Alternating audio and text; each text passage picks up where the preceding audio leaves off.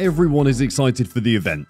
In today's video, we'll be sharing some of the most fascinating stories that lead to the UFC 275.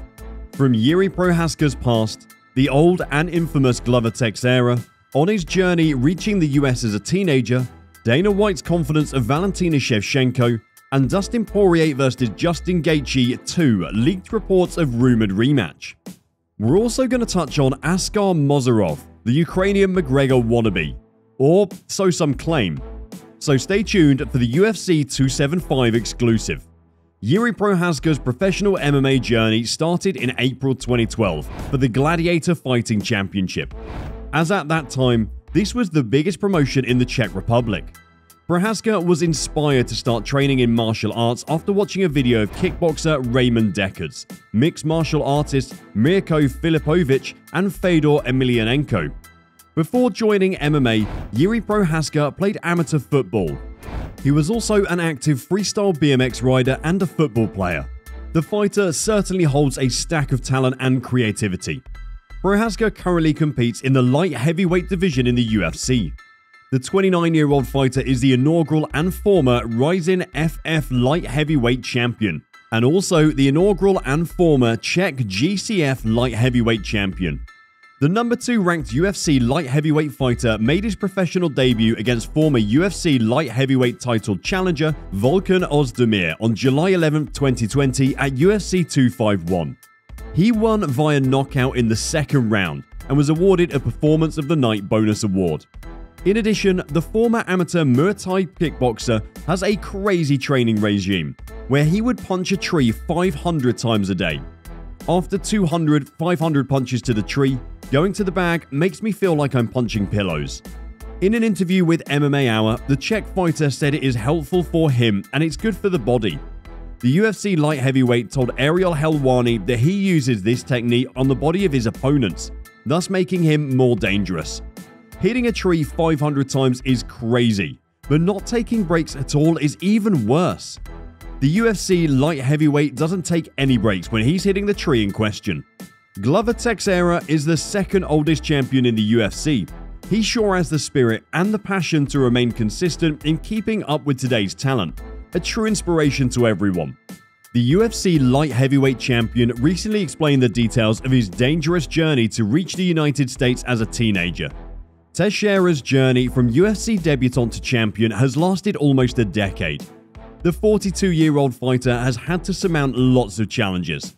While speaking with Morning Combat, Teixeira claimed that he had to travel illegally through the Mexico border. The champ added that he always wanted to go to the United States at the age 18 or 19. Immediately, he got to Connecticut. He saw that there were countless opportunities. The 42-year-old watched his prime go before his eyes, but he wasn't deterred. Teixeira ultimately made his Octagon debut at UFC 146 on May 26, 2012. Though he joined the UFC late, he was able to make his way to a world title in spite of time. In his second attempt at championship gold, Teixeira submitted Jan Blachowicz in the second round with a rear naked choke at the UFC 267. After the championship belt was wrapped around his waist, Teixeira said that by capturing his first title in his 40s, he confounded common opinion about aging fighters and their ability to compete at the highest level. The Brazilian fighter is also thinking of retiring this year. However, he's not in a hurry to take this decision. The champ said he doesn't want to retire like Henry Cejudo. I don't want to retire like Henry Cejudo, who keeps asking for a fight all the time. I want to retire and stay cool. We're not young boys in doubt anymore. Valentina Shevchenko has recently been described by the UFC president Dana White as a force to be reckoned with in the flyweight division. Shevchenko became the flyweight champion after defeating Joanna Jędrzejczyk in 2018. The UFC champion has successfully defended her title 6 times by knocking back Jessica Eye, Liz Carmouche, Caitlin Chookagian, Jennifer Mayer, Jessica Andrade, and Lauren Murphy as champion. The UFC president Dana White has defended the status and the viewing of competition at flyweight, explaining how the Kyrgyzstan native just makes her competition and the division appear weak as a whole due to her ability. Shevchenko began Taekwondo at the early age of 5. She was greatly influenced by her older sister Antonia and her mother Elena Shevchenko, who both participated in the sport. Elena Shevchenko is currently the president of Kyrgyzstan's National Muay Thai Association and a former multiple-time Muay Thai champion. The Kyrgyzstan native made her UFC debut as a short-notice replacement for Germaine de Randamie against Sarah Kaufman at UFC on Fox 17. She won the fight via split decision. When it comes to fighting style, Shevchenko is a decorated kickboxer. The UFC flyweight is well known for her precise counter-striking and exceptional ability to gauge the distance of an opponent's attack, then retaliate with a variety of counter-attacks. In addition to her striking, Shevchenko is also a highly skilled grappler and has a black belt in judo. Shevchenko is featured as a playable character in the video games EA Sports UFC 2, EA Sports UFC 3, and EA Sports UFC 4. Now, before we head to the next chapter, do you consider yourself a real UFC fan and a film geek? If so, then let's start the trivia UFC quiz of the day. Which UFC fighter starred in the Captain America film? Was it A. Colby Covington, B. Brock Lesnar, or C. Georges St-Pierre? The answer will be revealed at the end of the video, so stay tuned and subscribe to the channel for more content. Let's head back to the video. The two ranked UFC lightweights Dustin Poirier and Justin Gaethje will most likely be meeting for a rematch this year. Poirier and Gaethje are both coming off championship losses to uncrowned division king Charles Oliveira, and both had been without a planned booking for the months ahead. That is, until a new report claimed otherwise yesterday. Although this bout has not been officially announced by the promotion, mixed martial arts news outlet MMA Uncensored posted it on their social media account the news that Poirier and Gaethje 2 is planned for the promotion's UFC 278 pay-per-view card in August. The event is believed to take place in Salt Lake City, Utah on August 20th.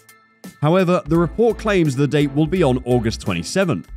The differing dates between the fight news and previous reports on the event could be a sign to take the MMA Uncensored post with a giant grain of salt, or an indication that the card could take place on the 27th instead. After losing to Oliveira at the UFC 269, Poirier hinted that he might be moving to the welterweight division. However, such a change may not offer up the most optimal version of the former interim champion. A big-time bout at lightweight is a far more sensible idea for the 33-year-old. A rematch with Gaethje, another one-time interim champion, is one of the biggest bouts that can be made in the division outside of a title bout, or a booking that includes Conor McGregor. Despite their recent losses to both Oliveira and weight class GOAT Khabib Nurmagomedov, Gaethje and Poirier are two of the most popular fighters in the division and promotion. Now, Mozharov is facing new criticisms involving his choice of a chest tattoo design. Apparently, many have pointed out the likeness of his gorilla ink to that of UFC star Conor McGregor's, and if you look close enough, there are indeed resemblances. The 27-year-old fighter, however, denied copying the Notorious. No, this is not Conor McGregor's tattoo. Guys, this is the same style, old school but another picture. Actually, in my country, people know me as the Ukrainian Conor McGregor, but this is different. I like Conor, but I'm Askar, he said via the Irish Mirror and MMA Mania. Mozharov's UFC debut also didn't end well, as he suffered a first-round TKO loss to Alonzo Menefield. The professional record of the UFC light heavyweight Askar Mozharov has been dropped from 25-7 to 19-12 after it was found to have been padded by Mozharov. This was revealed prior to his Octagon debut on Saturday at UFC Vegas 56. Here we are at the end of the video. So the UFC fighter that made a fighting cameo in the Captain America film goes to Georges St-Pierre. In the year 2014, St-Pierre took up the role of Batroc the Leaper for the movie Captain America Winter Soldier. In the movie, St-Pierre makes use of a few recognizable MMA moves. In the comic, Batroc is portrayed as a Frenchman with a mustache and was a close match for Captain America in a physical confrontation. In the scene, Batroc fights Captain America in hand-to-hand combat and taunts the hero by saying, "I thought you were more than a shield." Do you see any resemblance between the two? If so, comment below. Hope you enjoyed today's episode. Don't forget to subscribe to this channel and also turn on your notifications. We'll be reading out our top comments in the near future, and make sure to watch our other videos to find out all the latest news in MMA.